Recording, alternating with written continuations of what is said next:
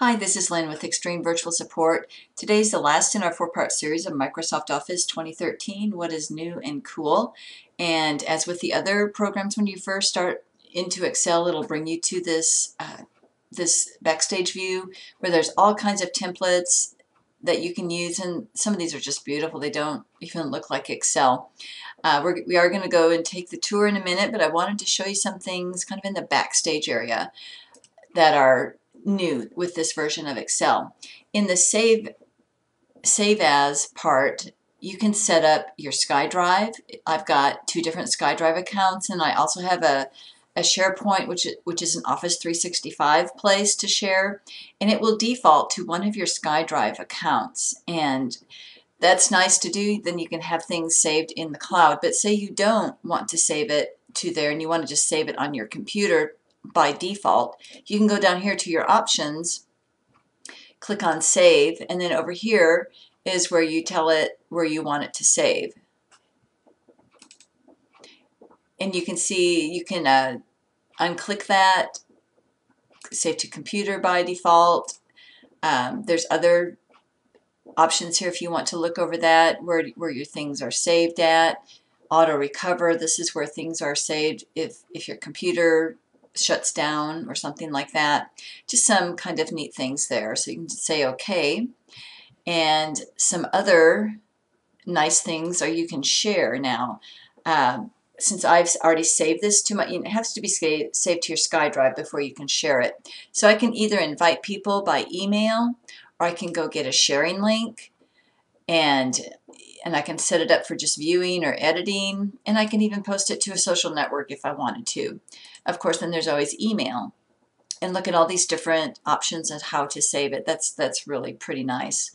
But let's go back to our little tour, and I wanted to show you some nice charting features that it has. It says hours saved in a day. I don't know about hours, but anyway, let's go take a look. Here's first is the flash fill, and this is really nice. This would have been nice to have had years ago, but you just start filling in a couple names and then it'll just fill it in for you, which is really quite nice.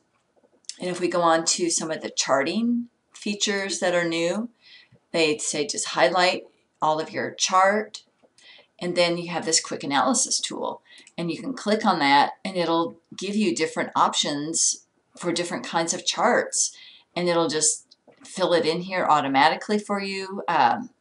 I kind of like this one, text contains. If you click on something, you know, if I want to type in here education, it'll just highlight that, and then you can even further go and tell it what you want it to fill with. So that's really kind of nice. It just finds things for you. You don't have to bother with sorting and things like that. And then going on to the next example, another place where we fill this in, and this time we're going to look at what their recommended charts are. So you go to the insert menu, and we're going to click on that, and here are a lot of charts, and you can just click on them for an instant look at what it could look like. So I'm going to go ahead and choose that. And then this is what's really powerful, I think. If you want to put your axis in there, your titles, your data labels, I mean, you can do all kinds of things here. And I used to do charts a lot, and this would have saved me a whole lot of time. So I'm just going to choose that. You can also change some of these if you don't want to show some of them for whatever reason. You can also change the color and the style. It's just amazing the things that you can do that are really nice and make it really easy. So those are the tips that I wanted to show you for today, and I hope you get out there and try some of these. You can also try out Excel for free for a while.